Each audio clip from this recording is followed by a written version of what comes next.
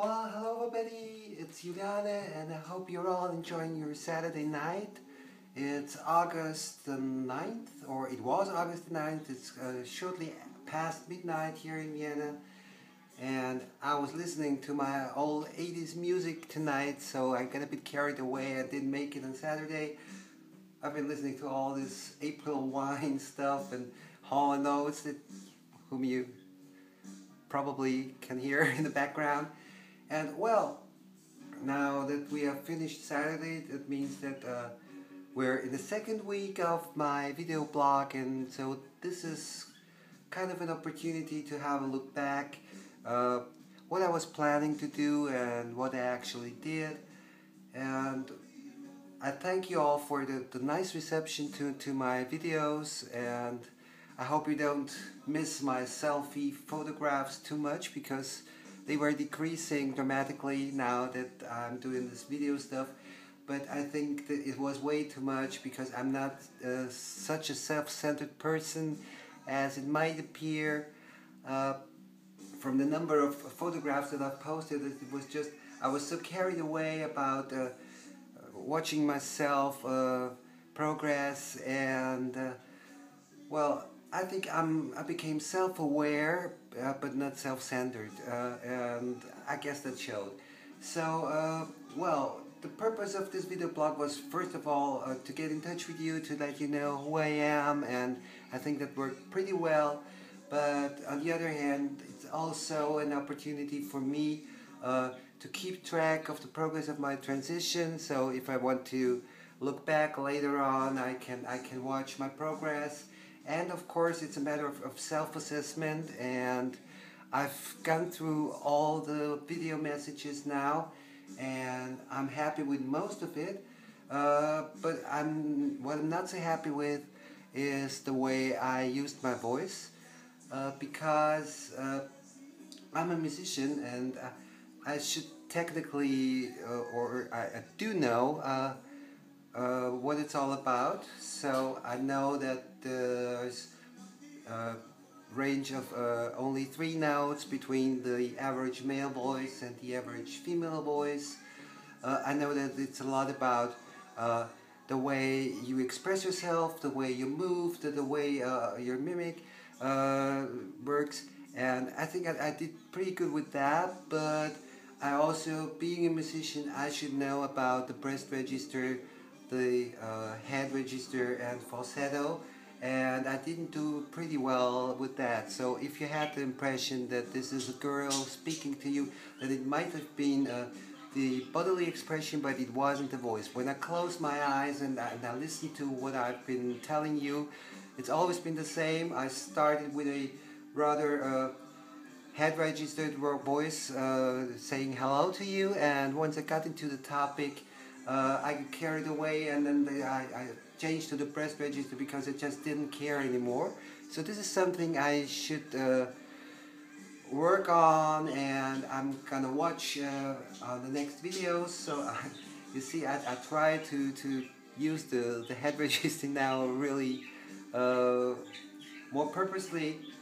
And if you're interested in voice lessons, there are some very good tutorials on YouTube by some girls who already developed an extremely feminine voice.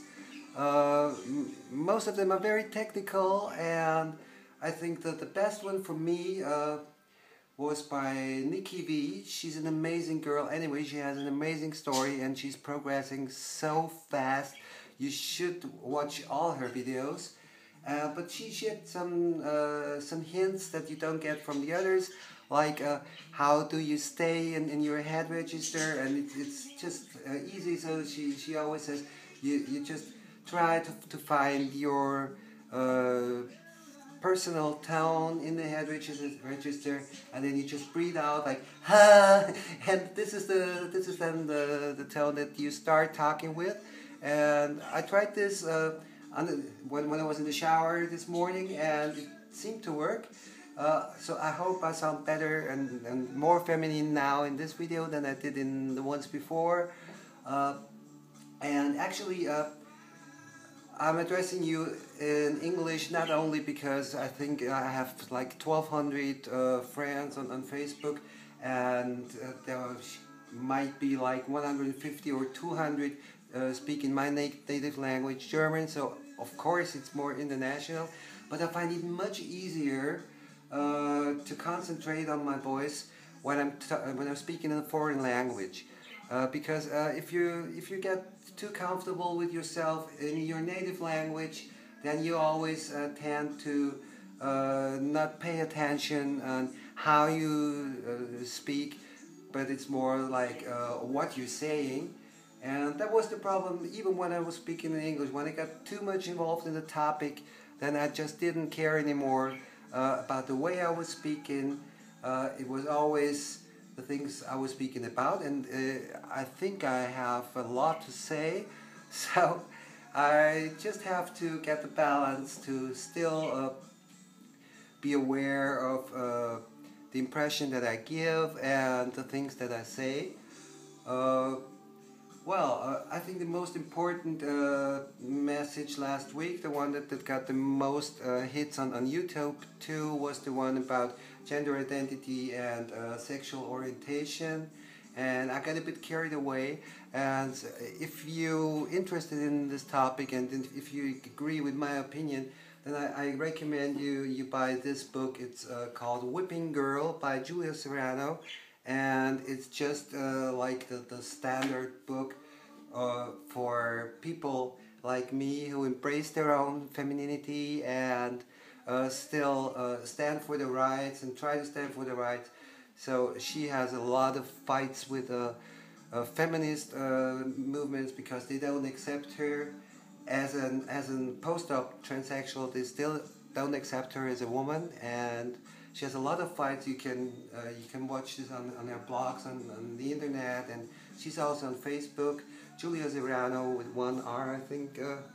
Yes, Juliane Serrano. So you may find her on Facebook, and she's a very clever, very interesting person, very good journalist, and I can only recommend to have a look at her pages, as well as Nikki V if it comes to voice development. So Nikki V, she's got a YouTube site, so she's spelled N-I-K-I-V like Venus. Oh no, N-I-C-K-I-V. And you should find her on YouTube, and there are links to other blogs. I think she's on Twitter and on another platform too. And just don't miss to see her. She's really amazing, and she has an amazing story. I won't tell anything. Just go and see it for yourselves. So I think that's enough for today. Have one more look at my pretty summer dress. It was a nice summer evening tonight. It didn't look like it in the late afternoon, but it was a real nice warm evening like we had last night at the Heaven Clubbing, where we could stay outside till I left at 5 in the morning. It was really great. We're not so used to this in Vienna, but and we don't have a great summer right now, but there were 2 nice summer days now, and well, I have to work too, also on Sunday this time, because I couldn't finish my work on Friday. So tomorrow won't be such nice weather, I think, but this is better for me, so I can concentrate on my work and get it done. So that's the reason why I should go to bed. I know I should and I won't. It's always the same, because I just want to enjoy being me, being myself. And it always takes like 2 or 3 o'clock in the morning. But anyway, I'll try to go to bed earlier today, and well, stay pretty, my pretty ones, and enjoy your Saturday or your Sunday, depends on who you are, and keep checking back. I'll come to you again tomorrow, and for now I wish you a very good night. Bye.